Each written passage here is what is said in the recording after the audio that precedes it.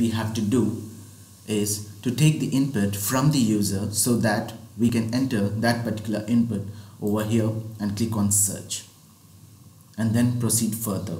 To do that, let's go back to the code that we have, this thing, and let's create a sequence.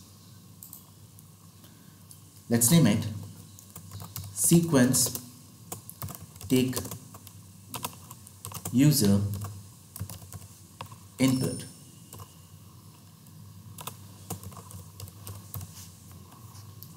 Take user input, then create it.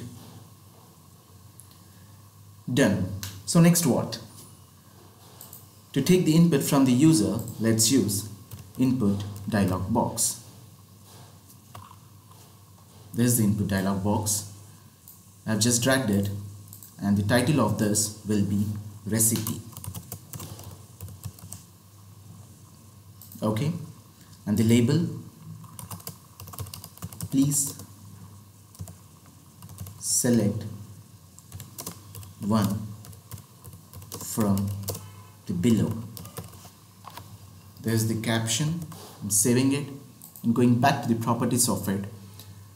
We have to give him some options.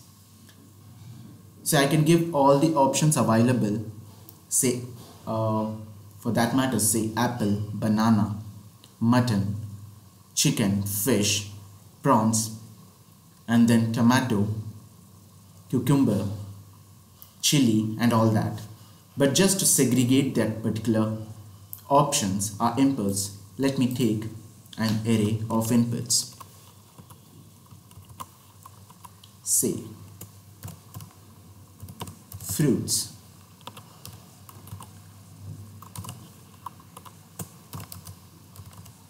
vegetables,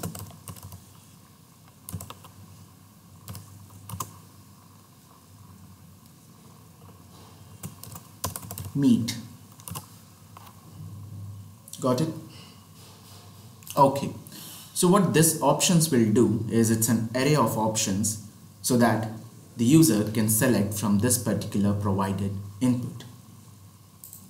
Okay, and then we have to save the output of this into some variable. Control K, choice.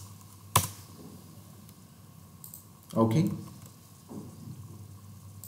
Next. So let's see what will be displayed from this. Here I'm dragging the message box, and into this goes the choice variable. Click somewhere and then try to run it once. Run the file.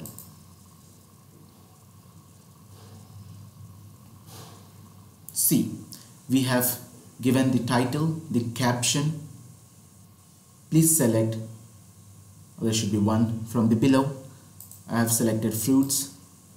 The result is fruits in the message box. Okay.